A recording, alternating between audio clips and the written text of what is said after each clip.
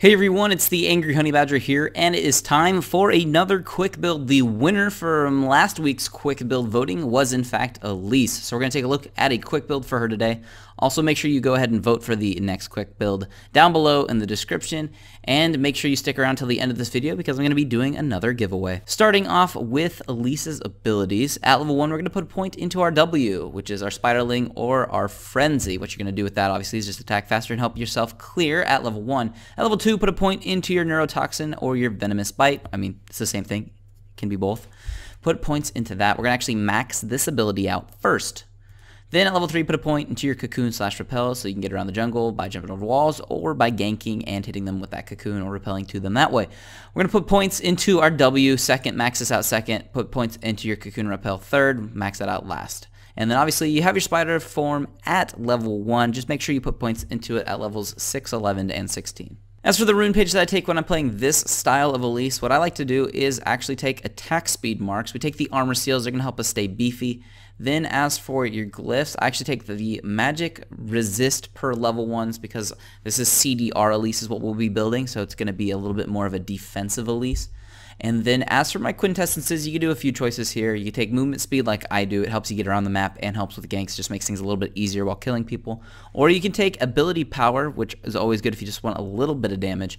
Or hybrid penetration marks or quintessences also work. As for the masteries page that I take, it is on the same vein that we're going with the whole tanky side of Elise. So what we're going to do is go with a 9-21-0 page. 9 in the offense helps us pick up a little bit of ability power and a little bit of cooldown reduction. Mostly over here in the defense, we're just going to stay beefy because cooldown reduction Elise is a beefy Elise, and that's what we're going for. Obviously, if you wanted to take more damage, just swap them. Go with the 21-9 and do that.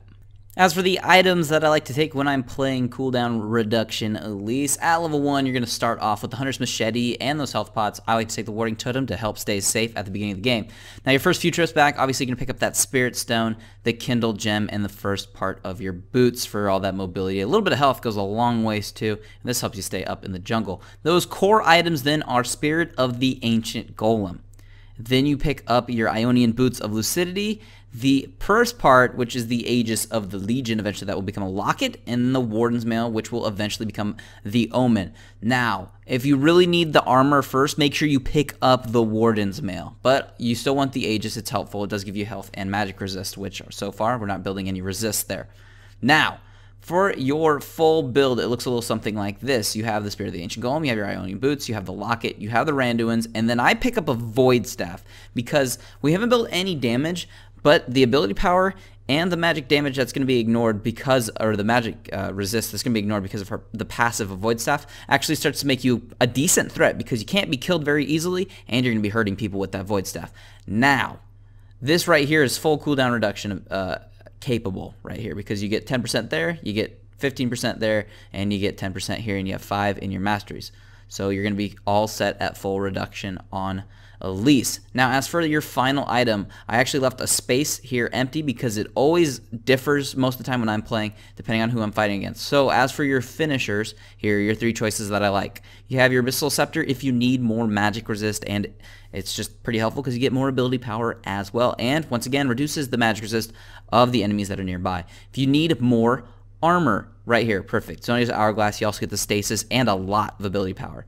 And then also, another great one is Liandry's Torment. Now if it's beefier, tankier teams, you want more health and you want a little bit more AP, and the passive of what Liandry's grants you with that damage over time based off of a percentage of their current health, then you can do this. Liandry's Torment works incredibly well for that. So one of those 3 items will usually round this out really well. If you need a little bit of both of these, then maybe you can drop out that Void Staff and pick up both of these, get a little bit more magic resist and armor. But this should work out great. It's CDR Elise, you're pretty tanky, don't be afraid to get up in people's faces and end their lives. So that's the way I like to build my CDR Elise. Now, for those of you who did stick around till the end of this video, I am doing another giveaway with more Phoenix gear. Going to be giving away another Phoenix, Nasita, and Demora. This is the mouse that I use.